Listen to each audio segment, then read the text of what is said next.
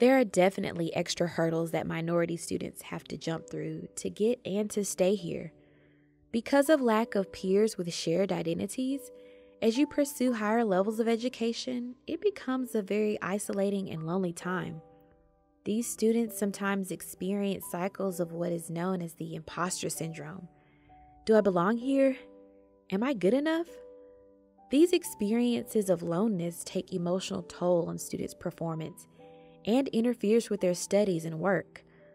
As a university, we should work towards diversifying graduate education by providing a more inclusive atmosphere to lessen the burden on current diverse students. Diversity should be an important facet where people strive to foster an atmosphere of mutual respect and celebrate the differences that make each of us unique.